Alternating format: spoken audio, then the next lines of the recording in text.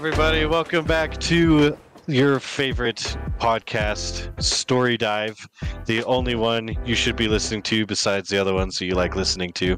We're a pretty high contender, actually, I would say. Yes, welcome to Story Dive. This is us. We are your hosts on this adventure today, on the story you're about to embark on. My name is Kai. This is my co-host, Logan. Hello, I'm me. At least I think I am. Felt like you're pretty eager to say stuff. Dude, my mind went blank. I was like, I'm Logan. Like you already said I was Logan, so I was like, where do I go from here? Like he already said it. So, like I'm just me. You know? He's just him, then I am just me, and you're just you, and we like that. Yes. Thank you for being here. Seriously, truly, we appreciate it. Wait, me or the listeners? So, both.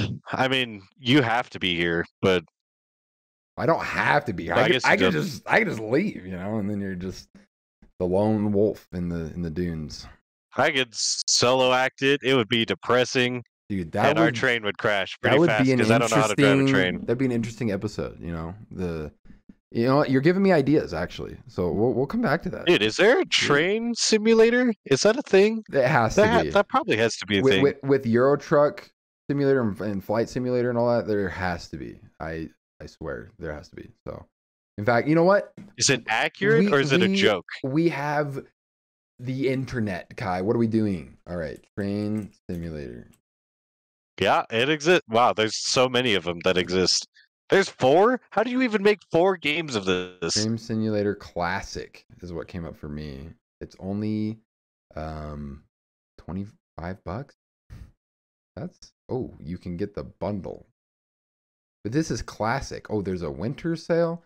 Dude, I'm realizing that there's a whole train simulator community and part of the world that I wasn't ready for. So I'm just gonna exit that tab before we get in too deep. Get a dive out. Our podcast. Get out of there. Our podcast is the only train simulator you need in your life. All right. Heck yeah. Get those other simulators out of here. I might look into learning how to drive a train because that sounds kind of interesting, actually. But like in real life. In the meantime. No, I'm not going to drive a real train. Okay. I don't got time for that. But people do flight simulators. Right. But I was like, dude, did Kai's dream of like becoming a conductor just like emerge? You're like, oh, I think I actually really want to do this. I was all for it.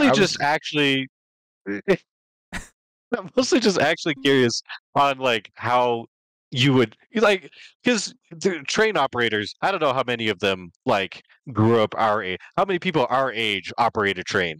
I have no clue. Right. I can only assume that it's not an incredibly high saturated market for 25 to 30-year-olds. Well, because you're right. Like when you're driving a car or when you're driving a plane, I mean, maybe not. A plane might be more actually similar to a train.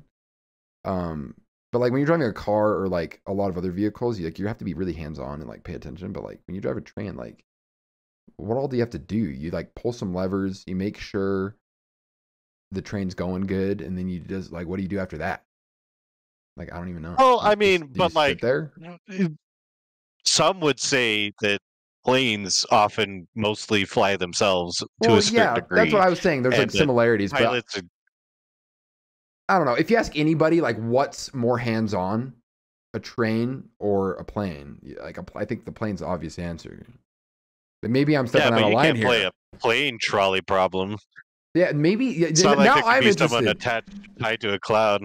Bro, I gotta download this train simulator and see how the heck a train works now. I just feel like it's a bunch of levers. I feel like that's all it is. Yeah, it might be way harder than we think it is. Who knows? Maybe it is.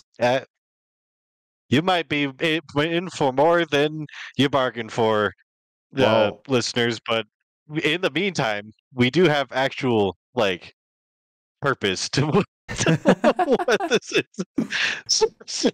So, Story Dive, it's not necessarily about learning about trains, but we do have one. Yes.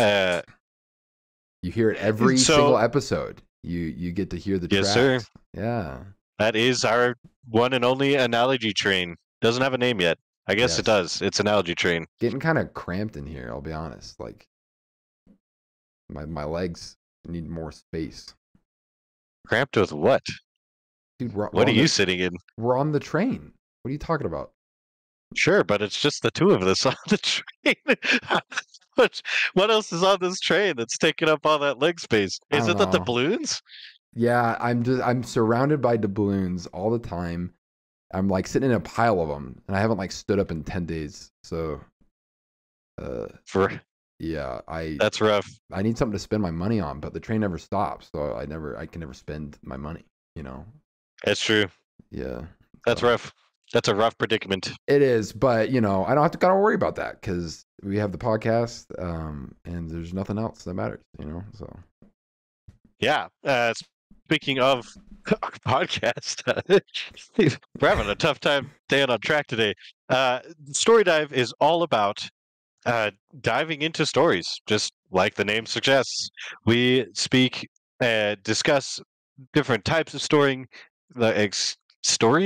different types of stories, storytelling, how to be a story, how to tell a story, how to make a story, and how to make it compelling, how to sell a story, how to get into different industries, all that kind of good stuff. Yes, we're getting into it.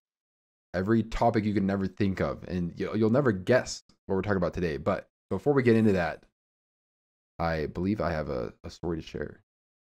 Yes, this is a new quick little segment we're introducing. Basically, we're forcing someone, not really forcing, we're coercing. He's making me do it. With whip in hand. I have no choice.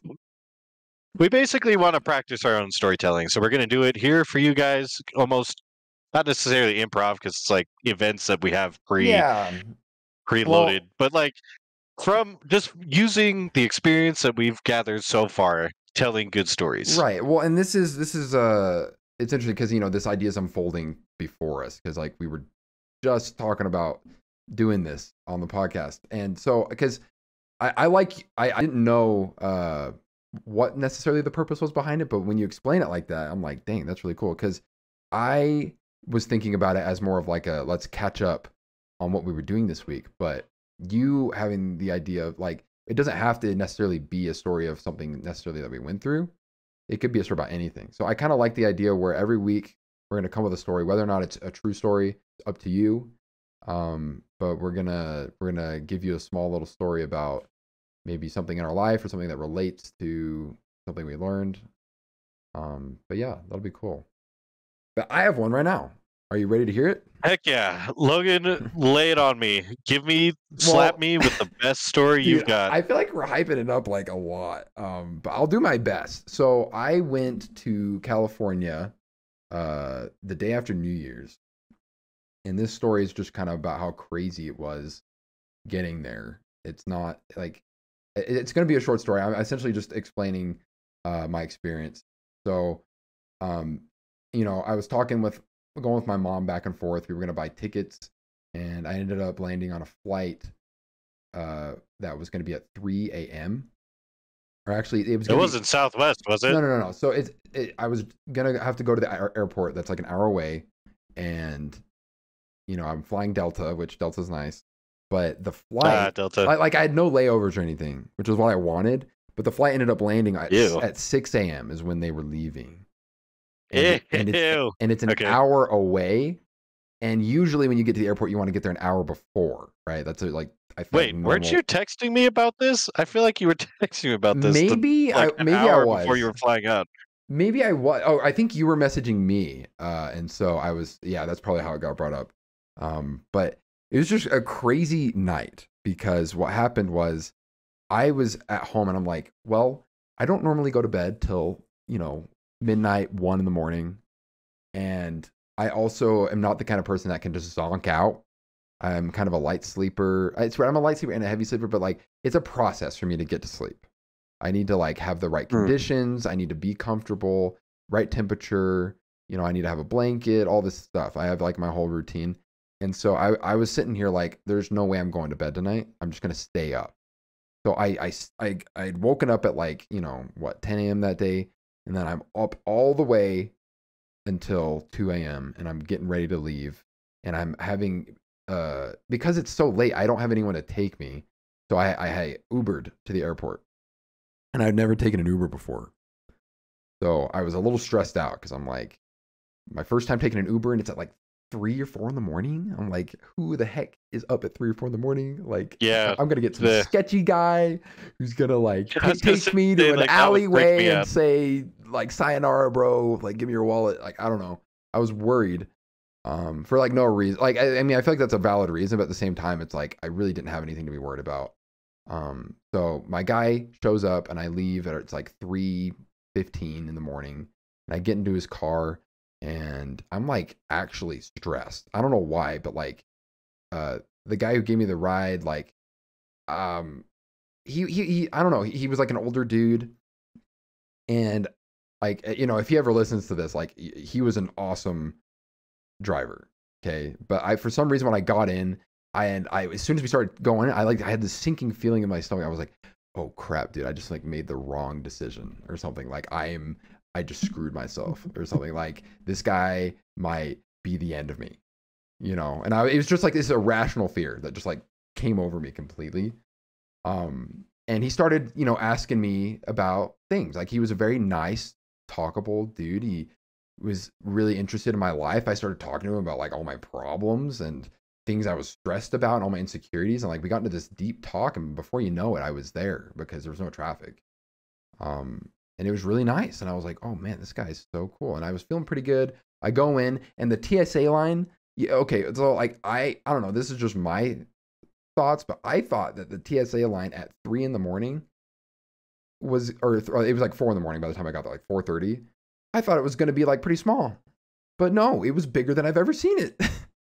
It was the biggest line ever. Really? Yeah, it was like, how many people are flying at 3 in the morning? I know. I'm like, what is going on here?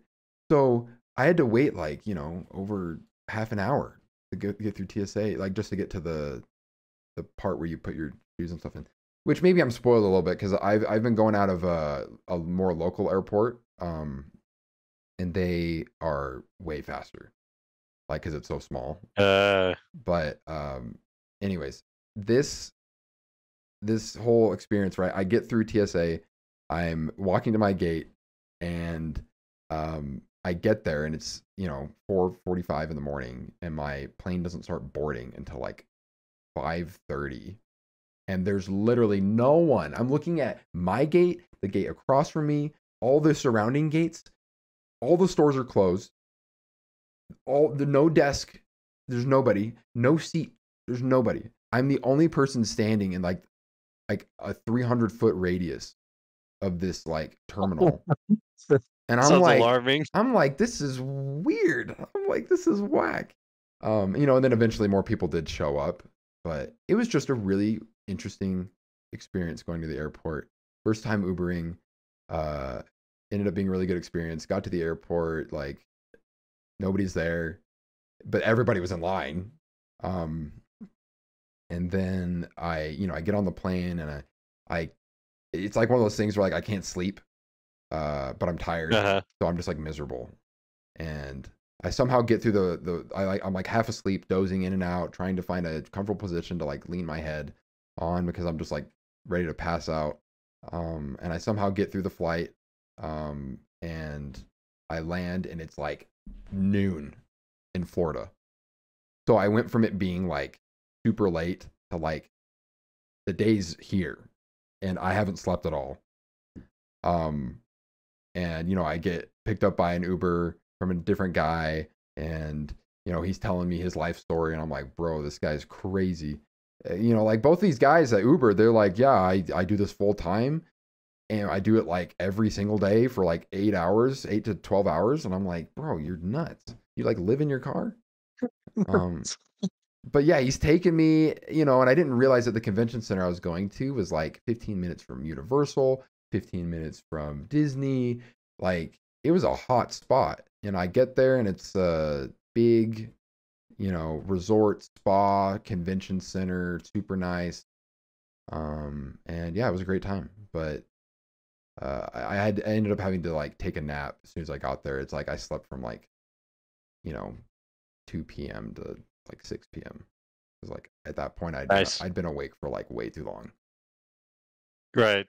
But yeah, that was just a crazy experience, and I wanted to share it.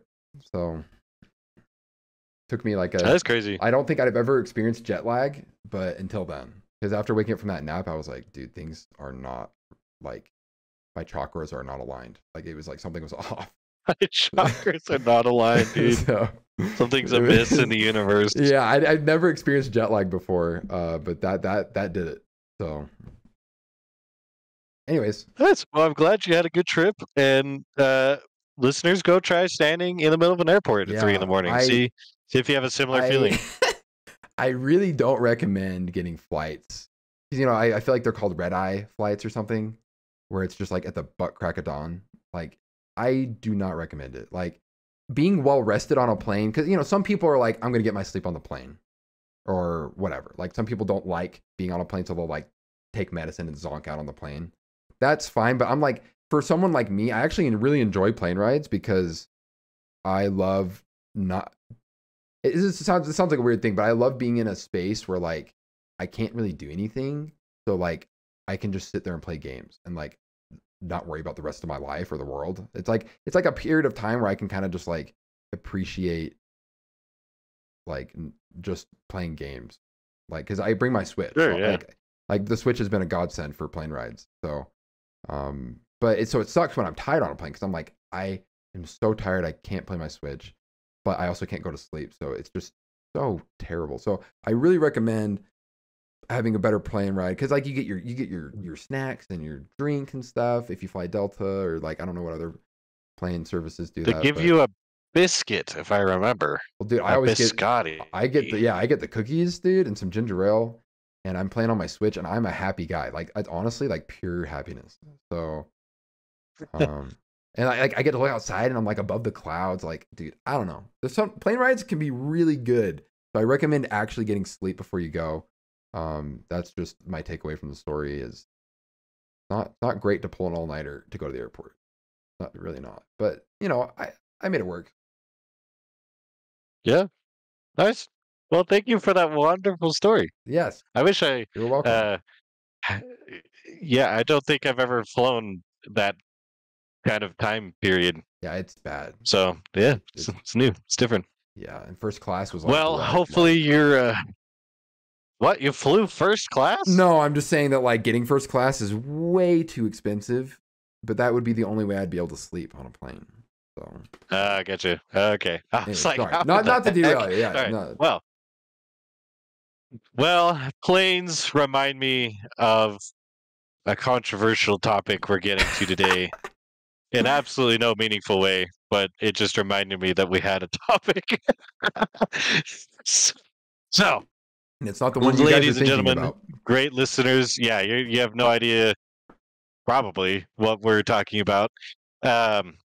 So there was in the year 2020, don't quote me on this till I look it up. Thanks, Google. 2022. There was it was a pretty controversial year for entertainment. Not that 2023 was any better, but 2022 featured a very specific.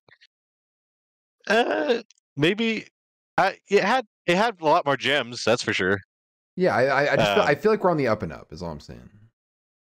We'll see. Okay, yeah, you know, you're right. You're right. You're right. It depends on how you look at it. See it.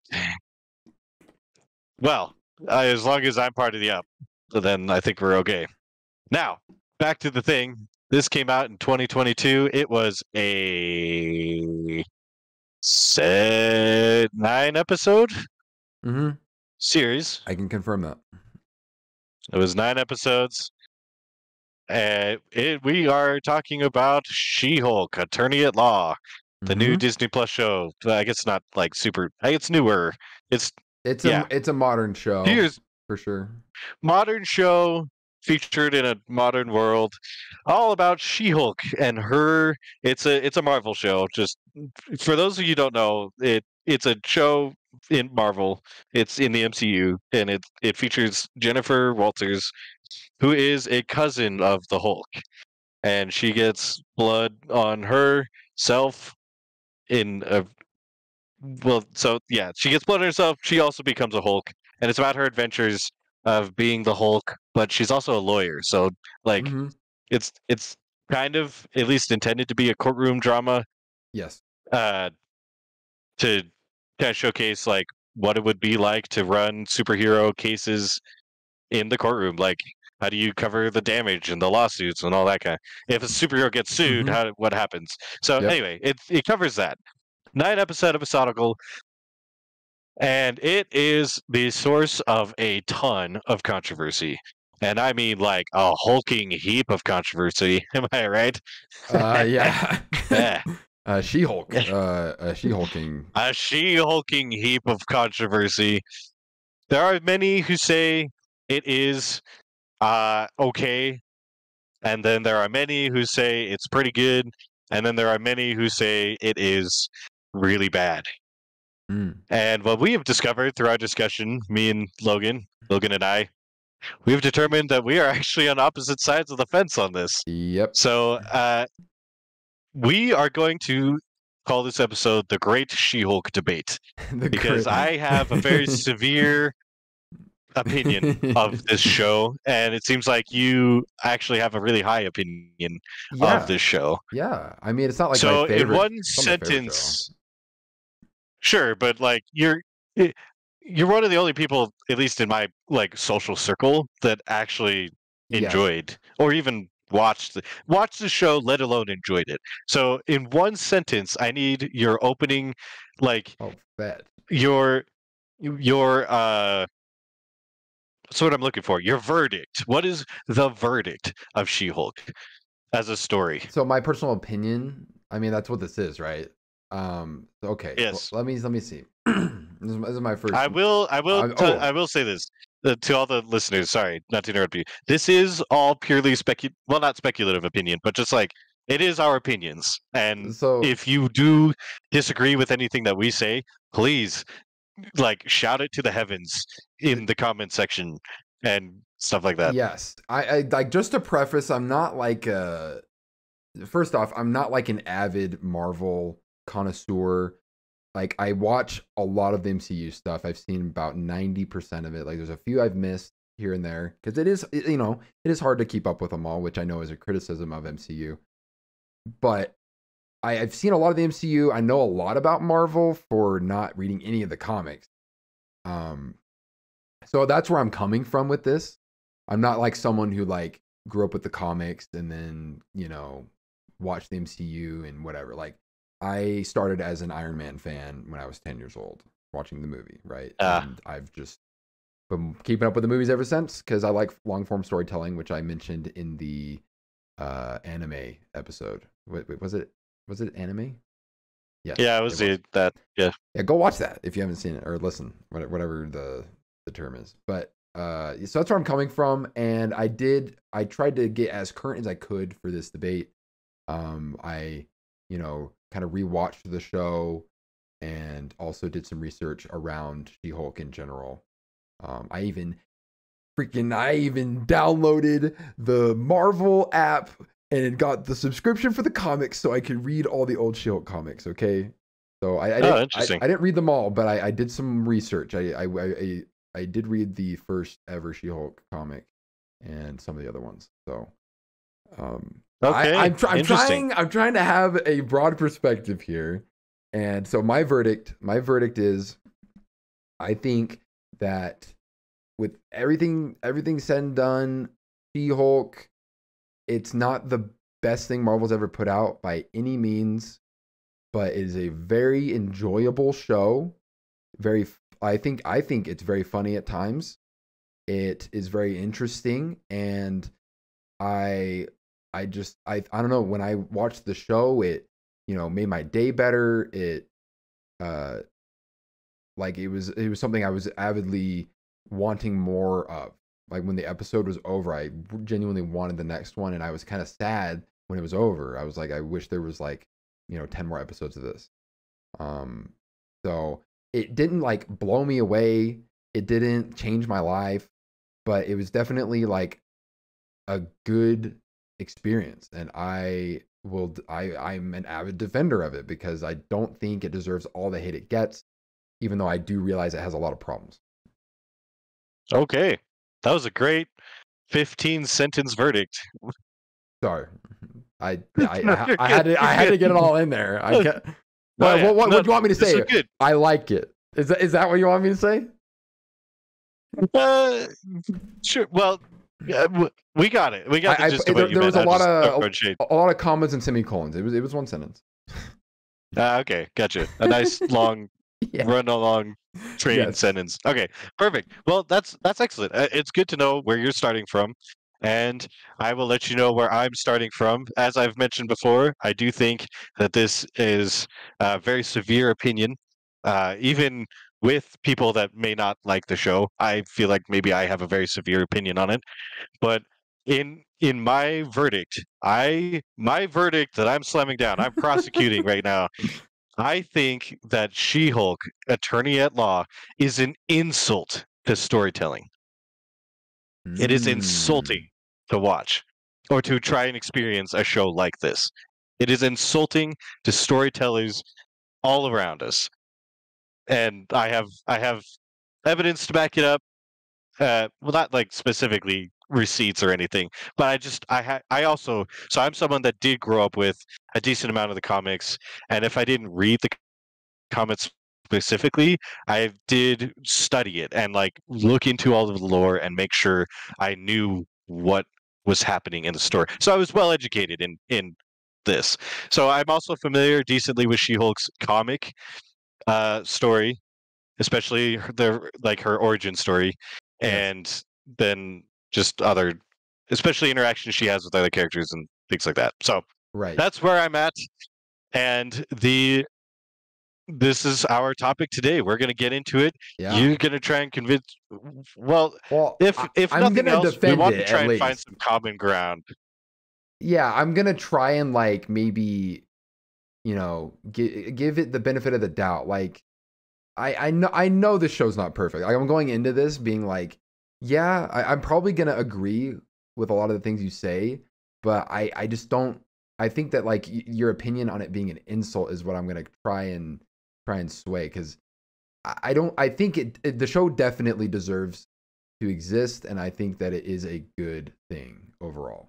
So that's where we differ. So let's get into it. You got it first? All right. Yep. I'm ready to rip and to tear. Okay. Until it is done. All right. Hit me with everything you got. Start up the BFG division music, the Doom soundtrack. Let's tear into this. Okay. First point. Right. First thing here. Well, man, dude, where do I even start? Just pick one. Where do I even begin? Okay. Here's the first one. Zero character growth. Zero. I see the Jennifer Walters that starts the show and the Jennifer Walters that ends the show has not learned a single thing, has not changed in any way, shape, or form. She hasn't changed for the better. She hasn't changed for the worst. She literally does not change. The only thing that changes about her in the entire story is that she becomes the She-Hulk. The Hulk. She gets the Hulk, the Gamma stuff. And so, to me, it's this. They're almost actively leaning in so heavily to make sure that she did not change in a single inch whatsoever. Okay, so yeah, can I counter this? Oh yeah, go ahead. Okay, sure. Okay, so I see that because I think character growth is one of the best reasons to like consume any storytelling or media in general. Like character development is very important for storytelling. You are correct, but I guess my question here is, so how do you feel about Western cartoons? Like SpongeBob or The Simpsons or like Fairly Odd Parents, or what's a current one that I can get for the Zoomers? I mean, people know SpongeBob. I'm just not in touch with. Yeah, everyone knows SpongeBob. Well, no, because Rick and Morty's not even a good example. Like Adventure Time, maybe, but maybe that's not a good example. But you know what I mean? SpongeBob, that's a good. Like Looney Tunes, whatever. Like shows Because where you're coming from with this invalidates all of those shows that are like episode to episode, and they're like kind of like comedy cartoons, like kind of they're like their main appeal is kind of on humor. Like I would say SpongeBob is that way, right? Like for sure, those episodes, their goal is to be witty and funny, and maybe have like an intriguing idea and concept. But at the end of SpongeBob, right? I don't even, the show might still be going, but like at the end of like what 2 or 3 seasons of the show, have the characters grown at all? You know, was there any character growth? Because I don't think there was, but I don't think that was the point. So I think you got to ask yourself if character development was even necessary for the show, because this Marvel show wasn't supposed to be a regular Marvel thing. It wasn't supposed to be a super deep and interesting story. It was supposed to be a lighthearted comedy, romance, law thing. And I think that they nailed it in terms of like being that. But I think you are right, where she did not gain any character. And like maybe she did a little bit, because I mean, I like, to get into something that I like about it, I think that Jennifer Walters is a very interesting character, and how people interact with her and seeing how she reacts to situations is one of my favorite parts about watching it, because she's a very relatable person. When she's in a situation, a lot of the times she's kind of awkward and imperfect, and she makes a lot of mistakes, and it's, you know, kind of cringy sometimes, but that's how real life is. And I think it's done in a way where it's really relatable. And you know, by the end of the show, she might not be like impervious to that anymore, but I don't know. I was still interested the whole way through. I was never like necessarily wanting her to get over something, you know. Okay, interesting points. Yes, I have several rebuttals. Okay, let's hear them. Let's hear them. Set up the bullets in the chamber. Here we go.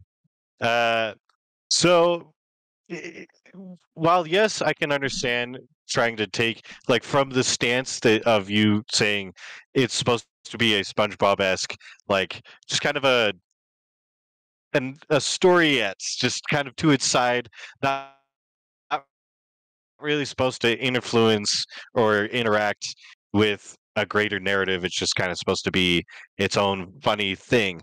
The big problem I have with that is that's not what the MCU is at all, ever. It's never been that way.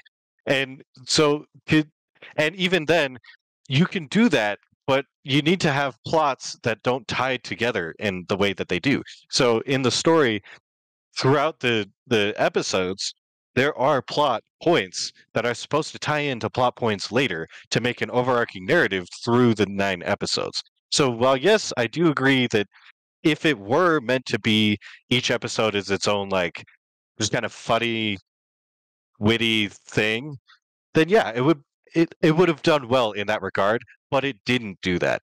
What it did instead is it tried to tell this bigger narrative between the episodes. So there was every other character sort of kind of character developed, I guess. And she had different cameos and things in each of the episodes. The problem was there was so much plot to go through, and she didn't change for a single part of it. Now, I should preface this with characters can not change as part of their character arc if it's done well. And I'll tell you, like, what I mean by this. Captain America as a character, especially through the MCU, at least Steve Rogers, was one of those characters where, like, his whole arc is he gonna stop being Mr. like Boy Scout? Yes. Everything that he goes through. My brother put it well. He was saying that with Captain America, he doesn't change, but everything around him does, and so it's about like how he handles that.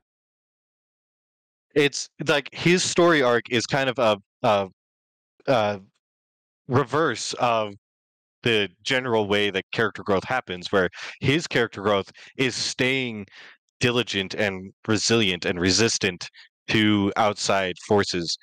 No matter how hard they want to change him, he will never stop being the Boy Scout, or at least he tries not to, right? And that is actually a really compelling thing. For She-Hulk's case, I have no idea why I would cheer for her as a character. Well, so it is a bit much to say she has no character growth. I think it is very minimal, but I do think it is there. I think because one of the reasons why I like the show is, like, as I said, I like her character, Jennifer Walters, but the whole dynamic of the show that really compels me is the fact that, like, a lot of people like her for She-Hulk, but they don't like her for who she really is. Like, and there's like that whole conflict. And I do feel like as the show goes on, I feel like there is some resolution there. She does have more confidence in She-Hulk as her own identity, and she also has more confidence in herself when she's not She-Hulk. Like, instead of it being like these two halves fighting against each other, I think by the end it feels more of a complete thing. Like, she does embrace both sides. And I just, because I watched some of the episodes for this podcast, and there was the one episode where what's her name? I'm blanking. Titan girl. You know what I'm talking about? Like, her Tanya? rival. Titania. Yeah, I know. That's her name. That episode with her where she, like, steals her name for her product, and it kind of shows her going through the acceptance, where in the beginning she's like, don't call me She-Hulk, that's not my name. And then eventually she arrives upon accepting She-Hulk as her name, whether or not she wants it to be. She's like, that's just how it is. I guess I'm just She-Hulk now. And then by the end of the show, I would feel like she'd be proud to be called She-Hulk. So that is character development, whether or not you want to admit it. It just doesn't look the same as, like, other, Marvel shows. It's not like, I think the big problem is that she doesn't go through something super, like, challenging. You know what I mean? Like, the whole show, I think the most challenging thing is just her accepting herself, which I think is interesting. There's even that episode where she goes to the whatever you call it, like the getaway place with all of the, like, the villains or whatever that are, like, going through rehab, and, like, they're in that circle, and they literally have, like, a therapy session with her, and it's kind of cool. Like, I don't know, I want more shows to kind of touch upon that stuff, because I guess to move into maybe a different point, I was drawing similarities to, like, One Punch Man, and there are probably some other shows where the show was way less about, like, because most of the time in Marvel, like, someone will get a power, or they'll become super powerful, and, like, there's, like, this world-ending thing that they have to struggle with and all that stuff. Like, it's usually super big, but, like, this is like a slice of life show, and it really goes to show, like, if you have powers but you just want to live a normal life, like, what does that look like? So that's one of the reasons why I really like the show, is because it gives you that side that you would never see otherwise. Which is why One Punch Man was kind of interesting, is because Saitama doesn't really care about being strong. He just wants to get good deals at the store, and he wants people around him to like him. He wants to be a likable guy. And so it's really interesting to see someone with all this power struggle to do regular things. Like, they can't even do, like, the most basic stuff, like get a date. Like, there's that whole part in She-Hulk where she gets a boyfriend and then finds out that he was just using her the whole time, and, like, kind of devastating. Sure. So where it seems that you see points, like, in She-Hulk's favor, those are points to me that make it feel less. Really? Because yeah, well, okay. So here's what I'll say. There's a famous writer, I wish I could say it, I think it was a Disney writer or something back in the day, that had a specific sentence. If you can't tell your story in this sentence and it's not compelling, then you don't have a story. And the sentence is, this character has this desire, but this problem is in the way. So then you have a premise right there. You have a premise for a story. And you're right, slice of lives are a little different in that they don't need to be quite so dramatic in what the problems are. Yes. But as I tried to answer that question, it was like, She-Hulk has the desire to be a lawyer, but being She-Hulk is in the way? ? And the problem I have with that is then she becomes She-Hulk and then becomes a lawyer anyway. So it's So yeah. the problem is it's hard for me to kind of Well, so reconcile it. it's And then yeah. any other desire, you can attach that to any of the desires. Hear me out here. She-Hulk has the desire to have a boyfriend. So yeah, I feel like it's a little bit more horny than that, but that's just me. Uh, she wants to get a boyfriend, but what's really in the way? I guess it's like, but dudes are in the way because they like She-Hulk more than Well, her. and maybe Eh, the way you're phrasing it makes it sound lesser. Because I think it's instead of just saying She-Hulk's in the way, it's like what does She-Hulk's problem present itself as? Because it's more than just She-Hulk's in the way, and more like obtaining. It's a transformation that changes how your body works and looks. It changes how people perceive you. So like if I don't know, like it's like having a different perception of yourself versus like your true self. Like that's the struggle. So it's like she wants to be accepted as who she is, and a different but more useful transformation is like getting in the way. And I feel like that's a more, I guess, sophisticated and interesting way to look at it than just saying that She-Hulk's the problem. Okay. Well, so even if that is the case, I still run into the problem of I have no reason to cheer for this character, for Jennifer Walters.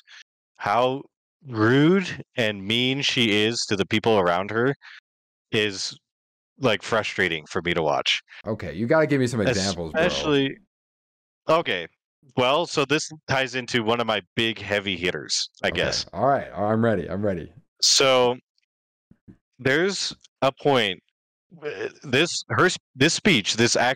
exact speech that I'm about to talk about, when it came out, it was all over the internet and it caused some controversy. Oh, It was wildly talked about. It's the moment in the very first episode where she becomes She-Hulk. First of all, you've read the comics, you know how the first She-Hulk works, and it's nothing like they did in this show. And I think the way that they did it in the comics is way better. That's a, as an aside. yes, I just yes. think that it's not part of the main point of what I'm trying to make now. However, I will say when she wakes up and the Hulk, Bruce, is trying to do what he's doing to like help her out and help her be the Hulk. He's coming from a specific place, and She-Hulk is just insulting him over and over and over, and making light of his problems and Mm-hmm. making light of his suffering. And it comes across teasing at first, as in like, oh, they're just cousins that like they do this. And then it starts to get to a point where I'm like, why would you say that to someone?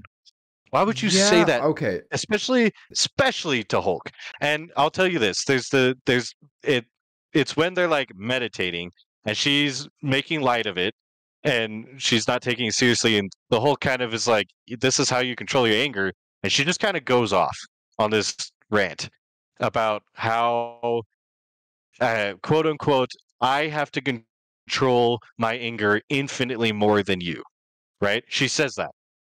Those exact words come out of her mouth. And as soon as I heard that, I stopped. I This character was dead to me.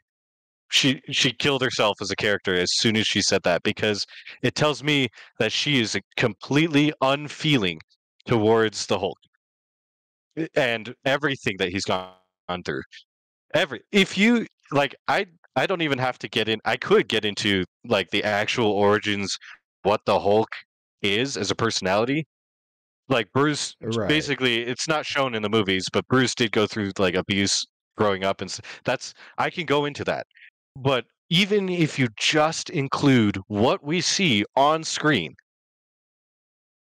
Bruce, there's no way in the ever living Hulk universe that I would ever accept those words. That saying Jennifer Walters by being catcalled on the street and talked down to as a woman and stuff like that means is means that she has to control her anger infinitely more than Bruce Banner, who's ran from his entire life, basically ostracized from humanity and persecuted and chased and like attempted to be killed to the point where he attempts his own life and he can't even do that because the Hulk is there. You know, when he says, I put a bullet in and the other guy spit it out. Mm-hmm. He's persecuted his whole life. He watches his family ghost him, his friends ghost him, and then finally becomes an Avenger and immediately has to go to war and is used. He's targeted by villain after villain. If it's not Loki, then it's Ultron. Ultron targets him. And it's to the point where he himself decides, I am better off not around humans. And he sends himself to the other side of the galaxy where he becomes basically like warrior meat for 2 years. Is used until Thor comes in and helps him out, right? Only Right. for him to come back and lose again because he's targeted by more villains and he loses not just once but twice. And then he loses every person that's close to him through the snap. And then he loses Natasha after all of that suffering and all of that persecution, all of that loss. You're telling me he has to control his anger infinitely less than Jennifer Walters, who's been the Hulk for less than 2 days and like gets catcalled. To me, as soon as she said that, I put zero trust in her character. It was a character assassination to me. Interesting. Okay. That that was a lot. That was a good that was a good point. I wish I'd watched that first episode again so I could have that fresh on my mind. But I do remember when I first watched the show that she was bothering me with the way she was treating the Hulk. I remember that. I remember being like, come on, give him some slack, like who are you to call him out for this stuff, So I remember feeling that way, but it's so weird to me how I feel like the rest of the show, she doesn't act that way.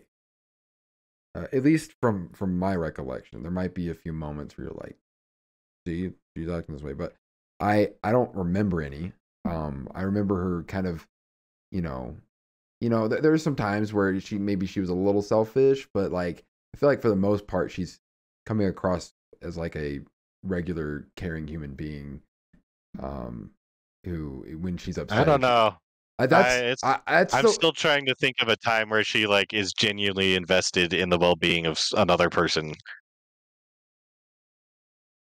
Anyway, okay. I don't know. I don't know if I have any examples off the top of my head either, because I don't know. Being a lawyer and everything, like you've kind of got me here. But it's weird how I didn't even think about that side of it.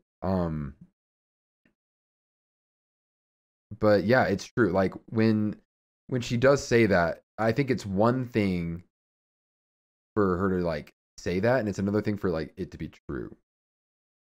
So I don't know. I still Well, so here's something, another aside on it. It's like the message that she is saying, I don't necessarily disagree with. Like if that is happening, guys, just don't do that. It's like that's that simple. Don't be a jerk, right? It's the context of the narrative of which it is placed, and a lot of narrative of She-Hulk is like that. It's just the context in which it's placed makes absolutely no sense to me, where I'm taken so far out of the story where I heard her say that and I was like, that wasn't Jennifer, that wasn't She-Hulk saying that.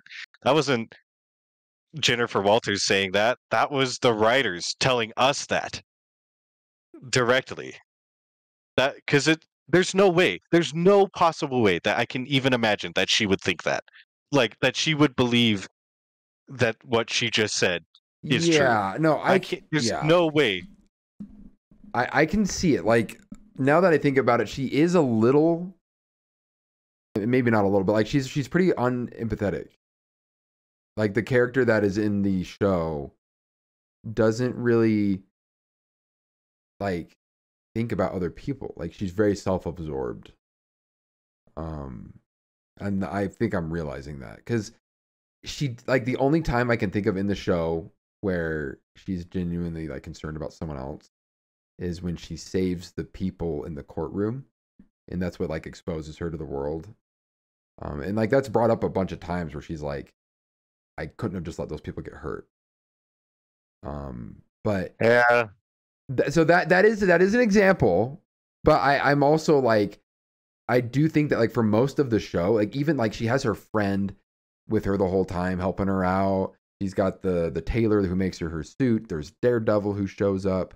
okay. I have a problem with her friend as well, and Daredevil. Well, hold on. Before you get into that, I was just saying that all these people show up, but I don't think she ever really like. It's never about them. It's always about her. So it's like, I can see where you're coming from. She's very. It seems narcissistic, but not.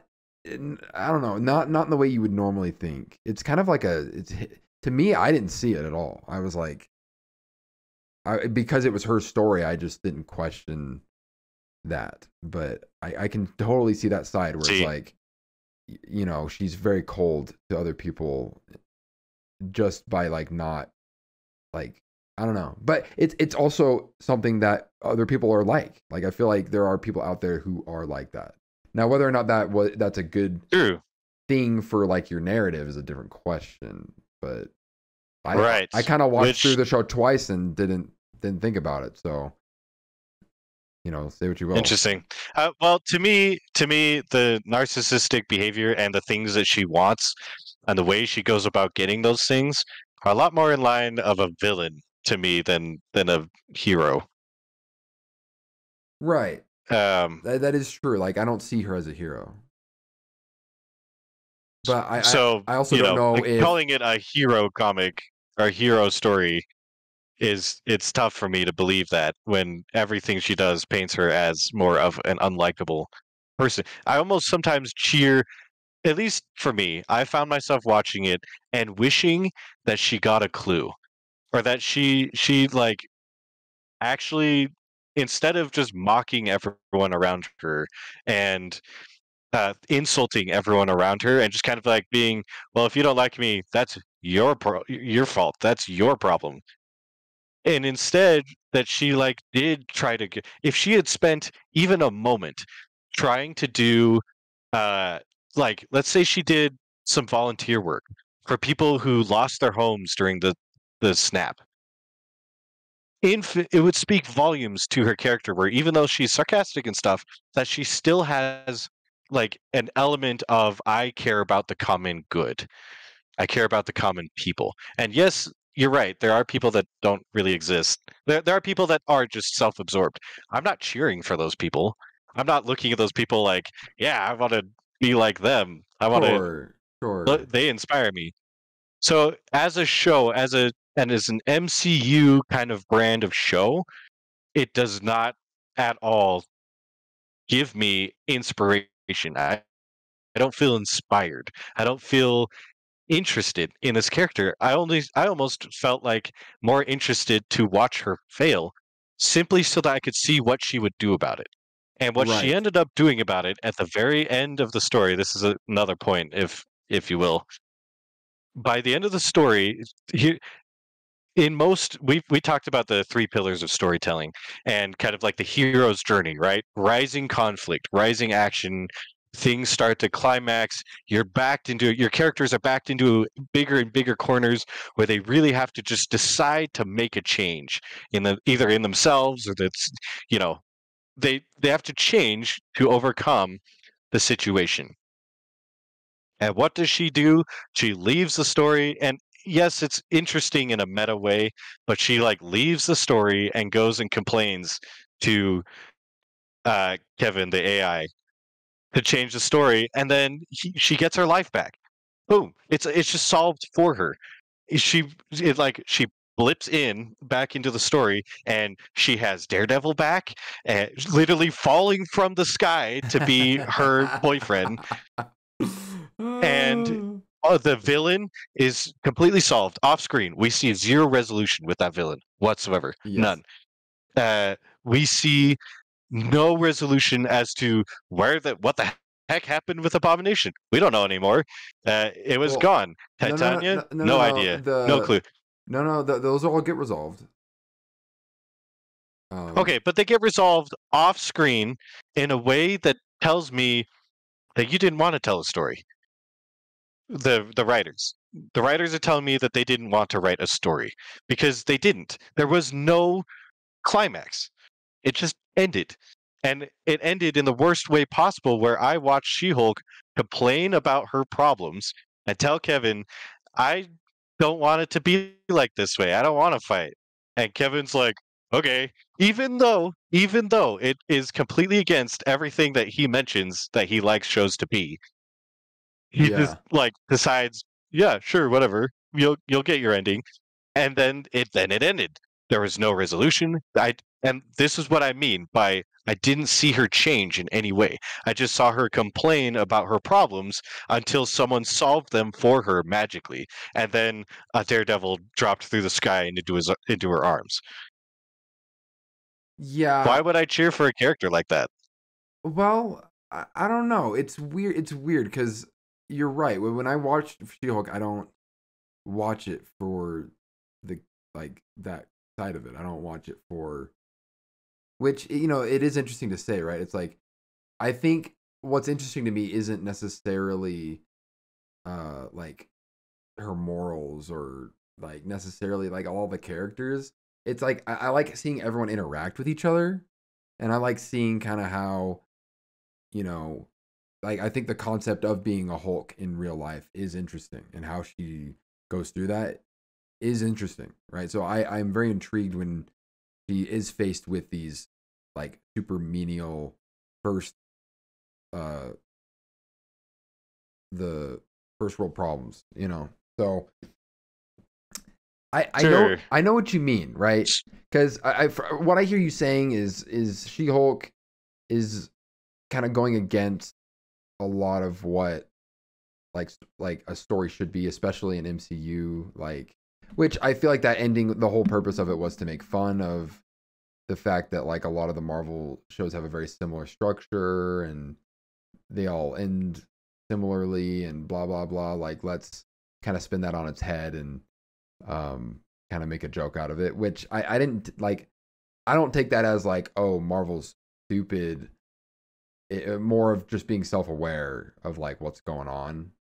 Um, and my counterpoint to you on that is I really like how she does break the fourth wall and that she did that in the comics, and I like how they did bring that in.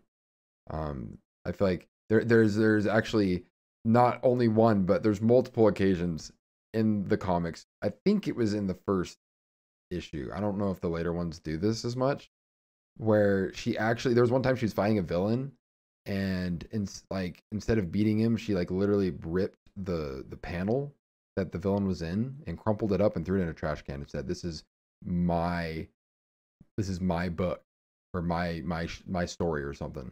She threw him in the trash can, which totally negated everything about that fight and that character because she said so, and that's how the comic was. So I don't know how much of these problems with her and everything are just from the MCU and how much are taken from the comics, because I think from what I've read, it was pretty accurate, but I do know that there are some differences. I don't know how she acts in the comic. I wasn't able to read enough to know like if she's necessarily thinking about other people all the time, or if she's kind of just doing her thing like she does in the show, where the world kind of revolves around her. I mean, there's so many different takes on her too. Like when you're making a show, like where you pull inspiration from depends on like a bunch of different things. So I don't know, but I do appreciate that she does break the fourth wall, and sometimes it felt a little forced where she would talk to the camera, but there were other times where she would make a comment, like when she's talking to the AI and she's like he's like, "What else do you want?" And she's like, "When are we getting the X-Men?" Like I laughed at that. I was like, "That's pretty good." So there were a bunch of times where I feel like that added to the experience. But I do feel like if you go into She-Hulk wanting it to be a meaningful story, I like it. That's where I think you fall short. So it's like I don't know. I still compare it to those cartoons where it's like, this isn't meant to have a deeper meaning, like at all. It's a very surface level thing. And I do understand the MCU, because it ties in, it's like that could be an issue, but like, her origin story happened, and the show ends with like Hulk coming back and being like, "This is my son," but kind of like hinting at Planet Hulk Did that being a thing where thing. it was like the more important thing about the ending of the story is not actually the ending, it's what's next. Ooh, look at this flashy thing. Look at that Right, flashy right. thing. But it's like, if she like because I was talking about this earlier with my brother, but like my concern with She-Hulk is I like the show in the context of the show. I don't want She-Hulk to appear in a later movie. Like, let's say Secret Wars comes out and you have She-Hulk, Daredevil, Spider-Man, the new Black Panther, whatever. All the people they've been building up. Shang-Chi, like they all get together. Whoever it is, I don't want She-Hulk to be breaking the fourth wall. I don't want her to be making all these jokes and things in a movie like that, because I feel like that would take away from it. But in the context of She-Hulk, I was totally okay with it, and I thought it was actually like really funny at times. So, Well, to your credit, I do think it had some humor. I definitely view it its humor level on par with like the Star Wars sequel trilogy, where jokes are funny for a quick laugh, but then after that, it's you don't. I can't remember a single quotable funny moment in She-Hulk, much like unto the sequel trilogy, where something was genuinely funny enough that was like timeless humor. In the same way that you've mentioned an aforementioned series, SpongeBob is incredibly quotable, often, it is, and all the time, I'm not actually. I'm not comparing the level of quality necessarily, just like the structure. Like, I want to make that clear. I'm not saying She-Hulk's as good as SpongeBob, and when I say SpongeBob, we all know I'm talking about the OG Glory Days episodes before it kind of like changed it up. Which I can't speak for those episodes, so Right. I'm not calling new SpongeBob bad, but I am calling old SpongeBob legendary. And She-Hulk does not hold a candle to SpongeBob, but I do feel like when it comes to the storytelling, it's a very similar structure, and that's what I was getting at. So, as it stands, uh, I think it was a very subpar-ish comedy. I think it was a terrible superhero story. I think it was awful as a hero story. And then it was also meant to be a courtroom drama. And on that point, I also feel like it fails to give me any kind of compelling drama. It gives me cartoony, like, shut my brain off drama. But if I stop to think about what she did as a lawyer in any way, she is a terrible lawyer. Terrible. I wouldn't trust her in a courtroom. She barely looks for evidence. She believes everything on the first account and then goes off on that first account only to be completely wrong by it and have to backtrack. And the only reason that she wins some of the court cases is because the story needed her to. She got courtroom plot armor. Um, yeah, I'm not going to disagree with you, especially because Matt Murdock shows up and shows just how incapable she is as a freaking as a lawyer. And Matt Murdock uses basic rhetoric and basic courtroom skills and Yeah. totally wipes the floor with her. Well, it is interesting, right? Because uh she wasn't like a super lawyer before She-Hulk happened, and then once She-Hulk happens, like nobody wants to hire her. It's kind of funny because then once she finally gets hired, they don't even want her for who she is. They want her for She-Hulk. So it is interesting how Well, sure, yes. her status as a lawyer didn't really have anything to do with anything. But she like knew Well, enough to but so like, then why write it as a courtroom drama?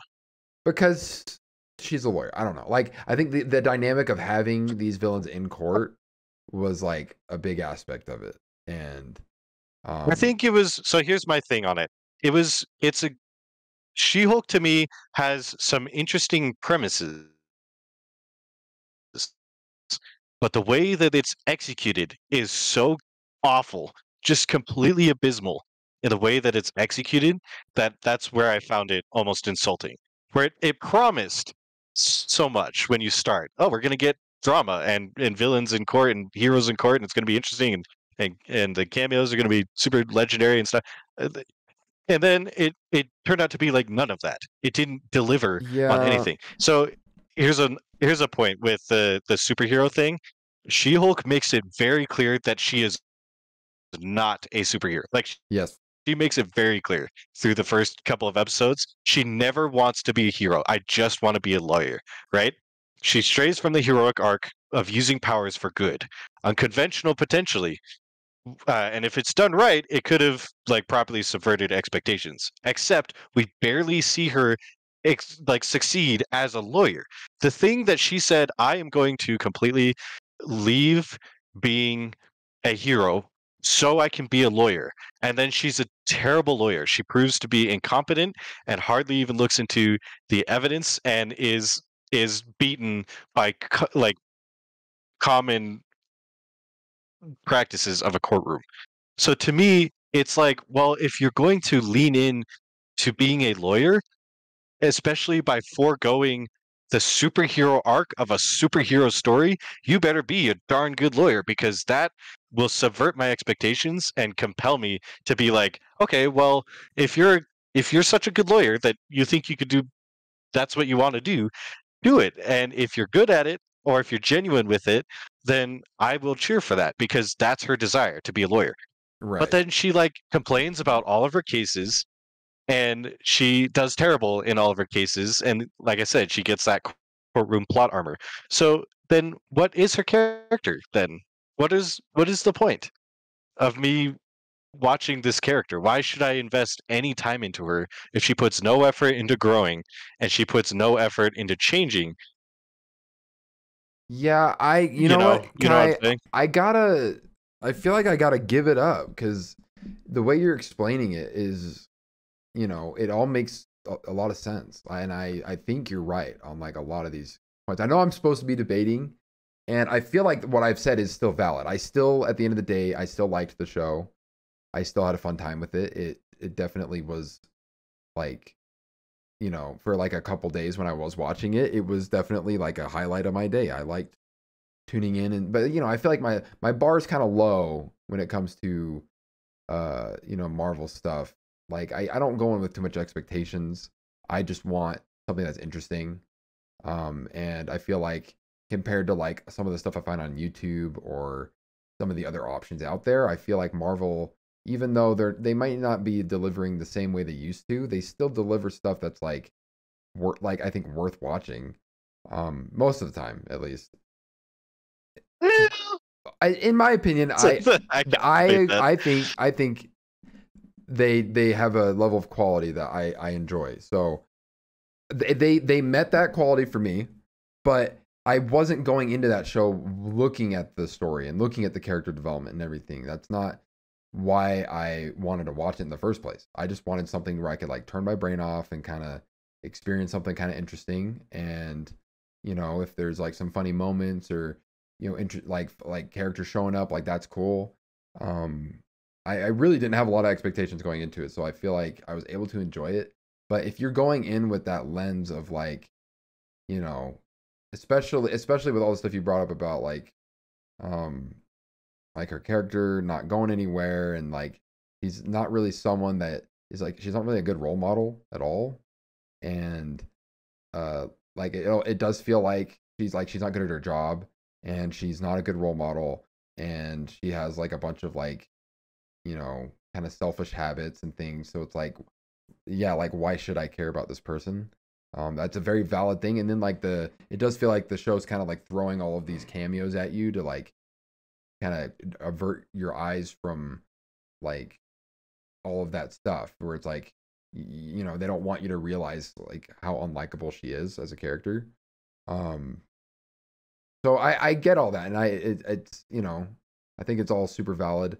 I do think that they pulled Daredevil off really well. And I'm not saying that like him getting with her, I don't have an opinion on that. I know that they do have a fling in the comics or whatever, and I don't know how it happens. I don't know if like they. Well, I mean, so like to the defense of that situation, Daredevil sleeps with like every character, so Right. he, Okay. he's like, if there's anyone more horny than She-Hulk, it's probably Daredevil. So it kind of makes sense for them to get together, at least So sure, in but that like way. it kind of makes sense. In that way, yeah, you're right. And But so but like, but I just wanted to say that I do think that the fact that he showed up and he's the same Daredevil from the Daredevil show, the fact that they got that mustard costume in there, that I've heard a lot of people hate on that yellow costume, and the fact that like the music, the little scene he gets where he does his thing and his theme, and it just my love for Daredevil, because Daredevil show is like a masterpiece. It has like everything that you want She-Hulk to have and more. But I mean, it is a dark show. It's definitely not lighthearted, but it has courtroom scenes that are like really well written and put together. He's a really likable character. He's someone you want to root for. The show's like got so much good stuff in it when it comes to storytelling. Whereas I feel like She-Hulk is it's kind of funny how he's in there, because it's like a complete contrast to his show. sure, yeah. Um, Is it weird that through all of this discussion, I actually feel like I've came to another verdict that sounds possibly almost just as severe as my other well, one? what do you mean? Like, if it's just as severe, wouldn't it just be the same thing? Sure, but it's just worded in a different, possibly more severe way. Oh man. Basically, my new verdict, especially from what you've explaining, I don't want to invalidate any of your points. I just want to make that clear. You actually bring some really good points to the table in like what it's meant to be and what to expect when consuming that kind of story. Right. The She-Hulk SpongeBob style thing. Yeah. Essentially, it's like the storytelling equivalent of like reality TV or what's essentially junk food, Yes. Uh-huh. Popcorn flick. where the popcorn flick, it's just kind of there so you can turn your brain off, right? But She-Hulk to me, even if is my verdict, even if it's meant to be junk food, it's garbage junk food level. It's like garbage level junk food because there's so much better junk food out there to consume. Yeah, it's true. I mean, at this point, I'm not sure what to say, because like I agree with everything you're saying. I agree that it's probably definitely on that level, especially to a lot of people. But I mean, I still enjoyed it, and I watched it today, and I was still enjoying it, and I was like, so Yeah, I feel like, maybe it's just like a guilty pleasure well, sure, situation. but it just makes me wonder, like, that show does have appealing qualities. It does. Um, Well, so but it we're doesn't meet the standards of past Marvel, and it also doesn't really deliver on the future of Marvel. So like it does feel out of place, in the grand scheme of the MCU. And at the same time, it doesn't do what it does on a high level. It's kind of just a thing. It's a thing that exists that's like it's pretty okay. And I feel like there are some, like, I think where it really delivers is just it has a bunch of interesting concepts, a bunch of interesting interactions that are really fun to see. But I do think that like uh-huh. if you're looking for anything deeper than that, there's nothing there. In fact, what you will find might be upsetting. So, Right. because we didn't even talk about like Well, the so budget of the show, because you mentioned that to me before, oh, where I like didn't even mention the the budget. budget Yeah, was like an we insane talked about it in amount. the But I think that's more of a 20. Marvel problem and less of a She-Hulk problem, where Marvel probably Sure, has way right. bigger budgets than the product we get. Like that might, and that's a Well, bigger so thing, I think. our train is not to cut you off too hard, but our train is reaching the next station. We gotta Right. make a choo choo. We gotta make a pit stop. Uh, I will say this before I end though. Uh, I'm not trying to come at. So yes, I do believe it's an insult to storytelling. Yes, I think it's the garbage of garbage junk food. But you do bring up a very good point, and I will validate this through this next point. It does have a good start to a lot of things, a good premise ish. Mm-hmm. So it starts a lot of good things, but the way it follows through on basically everything is wrong. Villains, I didn't even get into the villains. I What can totally get, villains? maybe we'll cover that. Exactly, exactly. This is, well, so like sometimes a story is only good as its villain, right? Isn't that a, I feel like that's a normal saying.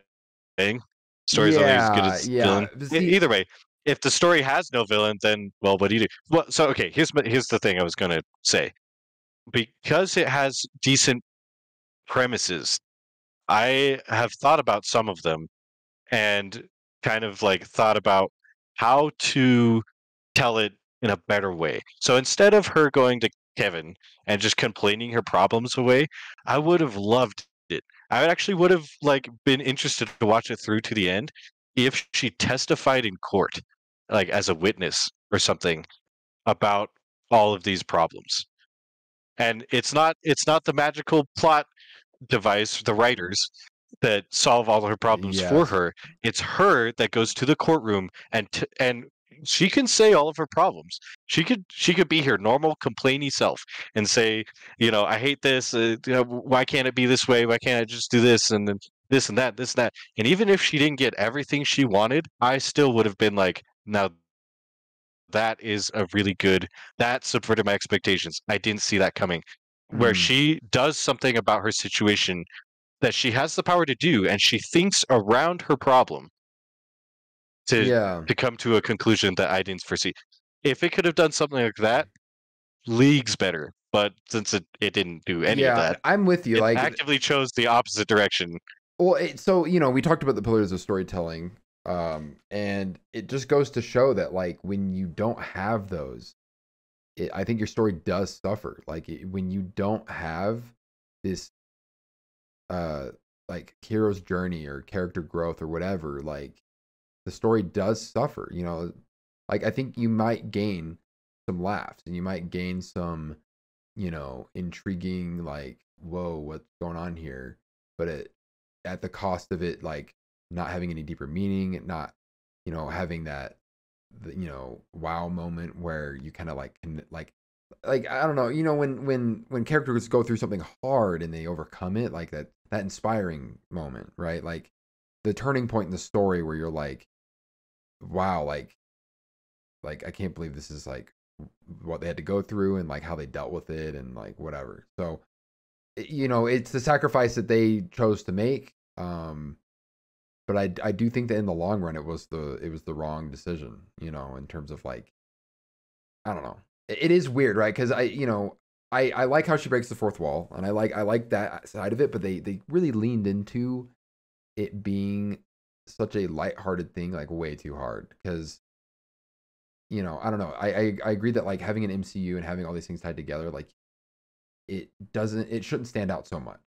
It should feel like one of the other Marvel things without, you know, straying so far away from it. So, Right, right. but yeah, it's I don't know. Well, You brought a lot of good points to the table. Yeah, I'm kind of just thinking about them all. A lot of good I stuff. think you bring up a good point, and I think that's an excellent takeaway from this episode. Because at the end of the day, yes, we want to debate and like have a good time, and so I hope I did. I don't. I really hope I didn't just like destroy She-Hulk forever for you.